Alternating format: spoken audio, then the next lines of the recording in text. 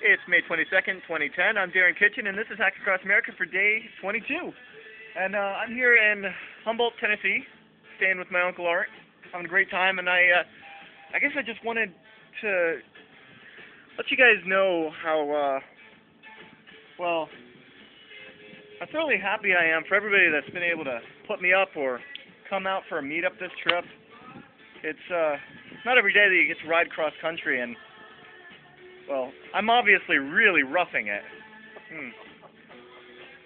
But I think I'm going to manage.